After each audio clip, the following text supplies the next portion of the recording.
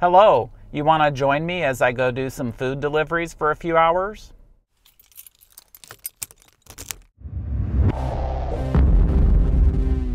Hello everyone, my name is Russ and welcome back to the RussRyde channel.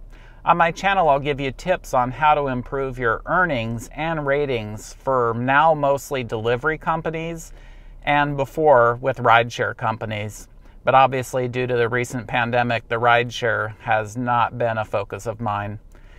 One thing that I was doing earlier was Instacart, and the money is great, but just out of sensitivities for my family, I'm electing not to do Instacart for now, just because you are around a bunch of other shoppers.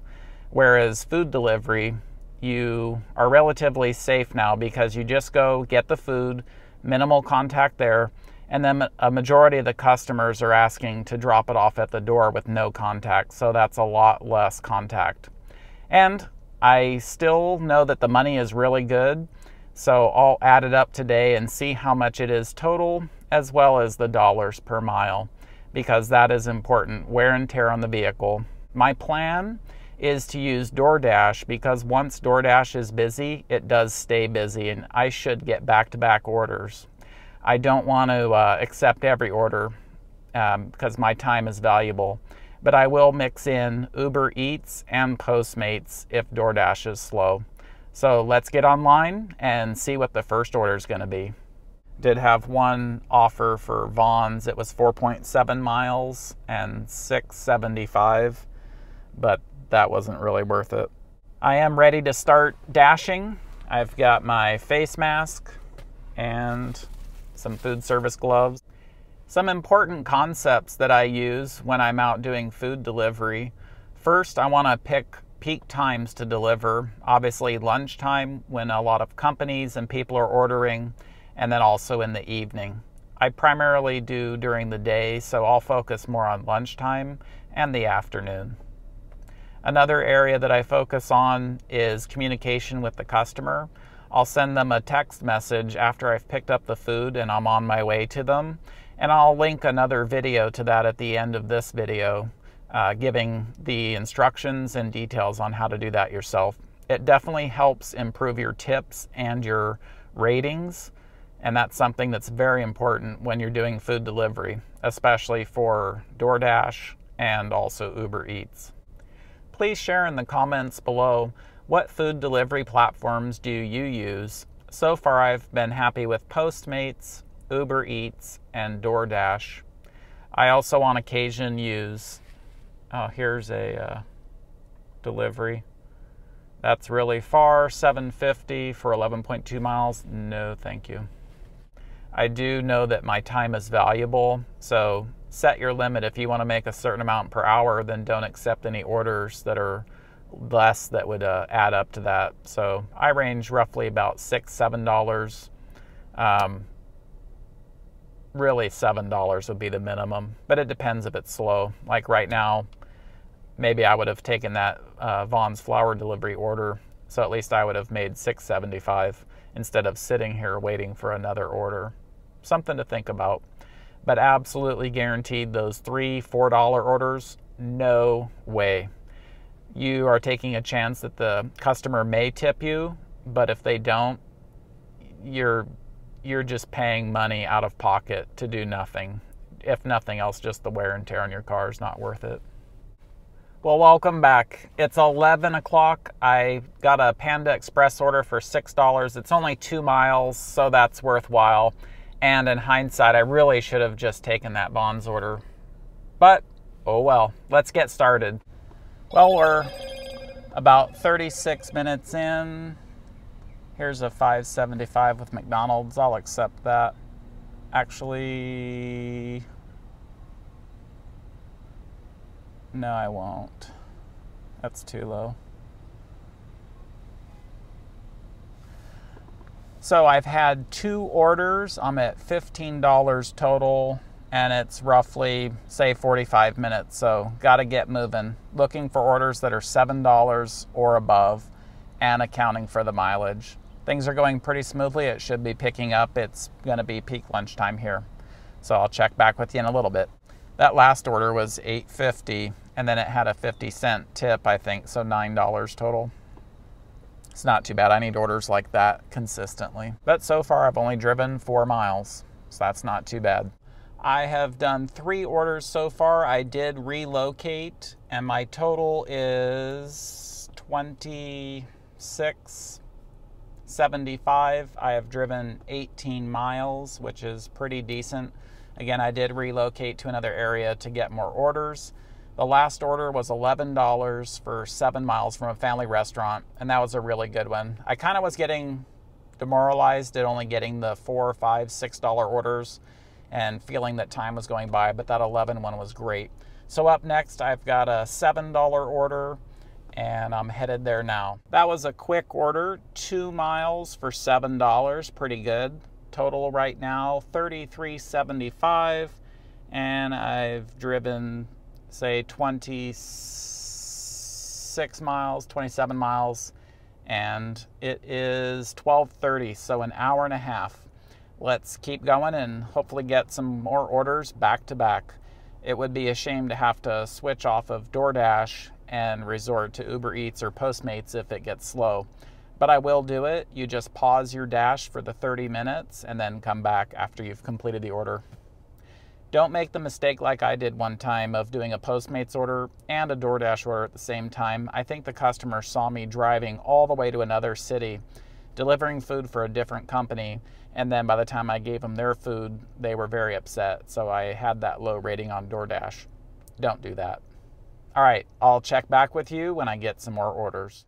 Quick update, I'm at $40.75. I have driven 28 miles and coming up on 2 hours, so that's $20 an hour. I have declined 2 orders. One was from Wingstop because you have to wait, the food's not ready when you get there, and it was only $6, so hopefully we'll get some more. And ideally, it's nice if I don't even have time to make these video updates for you. That means I'm getting back-to-back orders and just moving, which is the goal. Keep in mind it is a weekday, so that could play into it. All right, back in a little bit. All right, it is almost 1:30, so that's 2.5 hours. I'm at $49.50, driven 37 miles. This last one, I had an order for $11 from TGI Fridays, and it was a 7.5 mile trip. So it makes me contemplate the difference in rideshare. If you do a bunch of short trips, that actually kind of equals up to a long trip because you have the chance of more tips and you stay in a local area. Well, what about with food delivery? I've been focusing on the dollars, and I really haven't had a chance to pay attention to the mileage unless it was really clear. You know, like 1-2 mile deliveries are great, but what if instead of me being so demanding on that $7 limit, if I had taken a couple $6 orders, the mileage may have worked out a little less or been the same, and maybe I would have had a chance to get another order, whereas right now I'm a little bit far away from a restaurant. Something to think about. Let's hope that I get some more orders. It feels kind of slow to me, but I do realize it's kind of working out to be roughly $20 an hour, but it feels slow. I feel like it should be back-to-back busier. But then maybe that's why California driver down in LA, you know, he's making $25, $30 an hour. Something to be said for that. All right, I will update you in a while. Hello, I've driven 50 miles, earning $64.50. It's 2:15, so I've worked 12, 1, 2, 3 hours and 15 minutes. And the orders have definitely slowed down. I know the afternoon is the slow time, so this will be a good time to go take a lunch and then come back when it picks up, you know, around 3 or 4. We'll see though. I was very close to quitting just because the orders were so slow in coming in. But then I got a McDonald's order for $8 and it was only a few miles away. So I'm gonna head back to a busier area and then I'll update you once again. I have a feeling the next time I update you, that's gonna be at the end of today's journey. So I hope you've enjoyed it. All right, check back in a while. Well, welcome back. Shout out to Steven. I just ran into him doing an Uber Eats delivery. He was working Shipt and he said consistently he's making $30 an hour. I'm gonna check that out. I've heard of it, but I've heard mixed reviews. So actually I'm gonna look into that and see. because Instacart I know is grocery deliveries, and then you're fighting the bots and the competition from all the other drivers, or I'm sorry, shoppers that they've hired. Food delivery is a good option. You just have to watch your dollar per mile. And then Shipt, I think, is also grocery shopping and shopping at any store for items for the customers. So that was very encouraging, and it was nice to meet you, Stephen, and thanks for that shout out. So it was a little slow. I took a working lunch and delivered an Uber Eats delivery. It was $7 for 4.5 miles, and it's coming up on 3 o'clock. It should start to get busy again. I have driven 63 miles. Total is $64.50. So I'm at $1 per mile. I know it does get slow from 2 to 4, and that's really when it's a good time to run errands and things like that. So I'm looking forward to it picking up, and I will get back with you. Thank you. That was an exciting day. I worked from 11 a.m. till 4 p.m. So that's 5 hours, earning a total of $99.51. That works out to an hourly rate of $19.90. And I did a total of 11 deliveries. Total mileage, I drove 89 miles, as you can see in the screenshot there.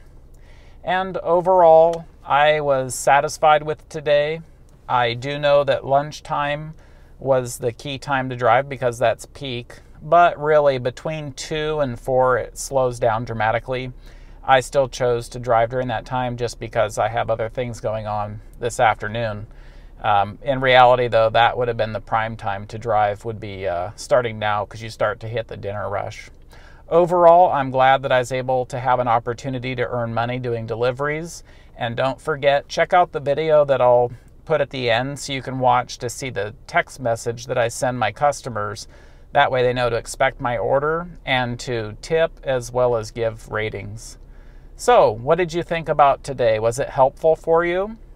Again, please do share in the comments below what other delivery services you use and how you like them. And I am thankful to hear about Shipt. I'm going to check that out because $30 consistently per hour, that's pretty significant and worthwhile.